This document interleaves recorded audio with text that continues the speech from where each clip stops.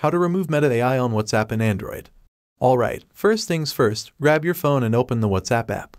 Once you're in WhatsApp, you'll see 3 little dots in the top right corner of the screen. Go ahead and tap on those dots. This will open up a small menu.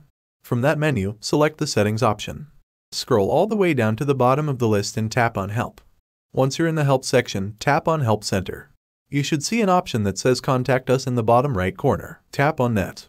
Now, you'll see a text box where you can type out your issue. Just write a simple message like, "Hi, I'm having issues with Meta AI on my WhatsApp and would like to remove it. Can you help?" After you've typed your message, there should be a Next button in the bottom right corner. Tap on that.